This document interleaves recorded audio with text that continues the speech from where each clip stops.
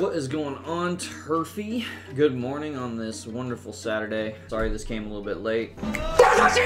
Trying to get these things out as much as I can on a weekly basis, if possible. Let's jump into it. Looking at week one, we had myself going down to Brett Farley, which I think just happened to end up being the matchup of the week. Both fairly high scoring, but Farley was able to get the victory. Josh Allen had one of the worst games. I can't not play him. Even going into overtime, wasn't able to secure the W. Floated around that 158 to 160 point range all night. It was absolutely just excruciating to have to watch that. Good job, Farley. And then we had Michael versus John. Really, the separator on this one was the Dallas defense. That Dallas defense was ridiculous. Nice! And then we had our biggest blowout of the week. Unfortunately, the luck of Bill just continues to dwindle. David, obviously, with Tyreek Hill leading the pack, but a very strong output from all those receivers that we gave him crap about taking early on. Looks to be that strategy, at least as far as week one goes, is working out for him. And then last we had Chris Brown versus Harlan. Hurts didn't have the greatest day against New England. They were pretty stout. You had Austin Eckler, just enough points across the board. Smith coming through. Good job,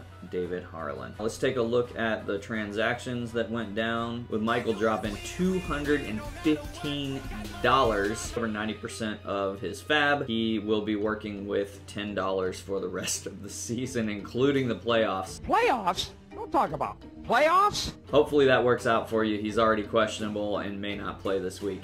What is taking someone from behind? No, shh, Michael, listen. Jumping into this first matchup. All right, we've already started this week. Obviously, we had Thursday night play.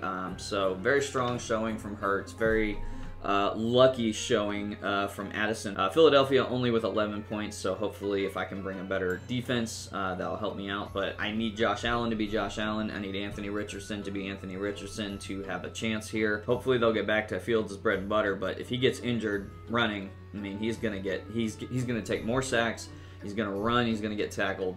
I just feel like he is an injury waiting to happen. You could say the same about Richardson, probably. Jalen Waddle will have a better week this week. I don't think it's going to be Tyreek every single week like that. Going up against New England, hopefully they're looking to take Tyreek away. T. Higgins should have a good bounce back week.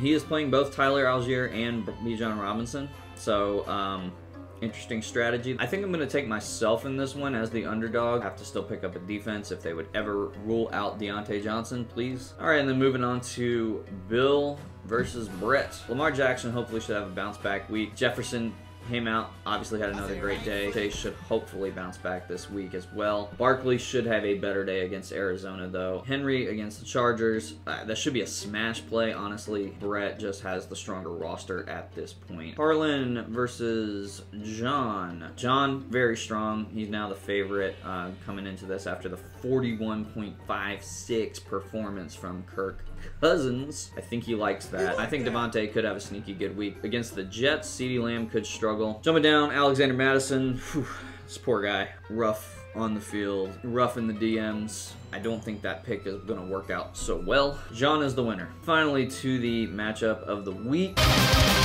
Mahomes against Prescott and Joe Burrow against Jared Goff. Burrow needs to bounce back. If he bounces back, then obviously the quarterback play goes to Michael. I definitely give the wide receivers, and probably every week, the wide receivers to David Counselor. It's bad. It's real bad. Pollard and Gibbs against White and Sanders. That's finger licking good. Easily, Michael gets the running back matchup there. Kittle and Hawkinson. Hawkinson's probably going to win this one, unless Kittle just goes ham. Probably likely that due to the quarterback situation, Michael's going to come out with a victory on this one, and even though he's the underdog, I think I'm going to go with Michael. I think Michael just has the better opportunity, but man, those receivers are scary. That is like going through Boardwalk and Park Place and Monopoly. I do think that it'll be a great matchup of the week, but I do think that Michael is going to come out with the victory there. All right, guys, there you have it. There's week 2 in the books. Should be a fun Sunday. I think that this season is going to be very up and down. I think, if anything, the injuries are just insane, and I think they're just going to continue. It's going to be an injury roulette every week. Last man standing. So I think anybody has the opportunity at this point. I really like where our league is at. I think everybody's really enjoying it, and I think it's as competitive as ever. So enjoy Sunday. Enjoy football. For Turfy Week 2, Andy P. Scott, your co-assistant to the regional commish, signing out. Peace. And the game's over. Seconds later.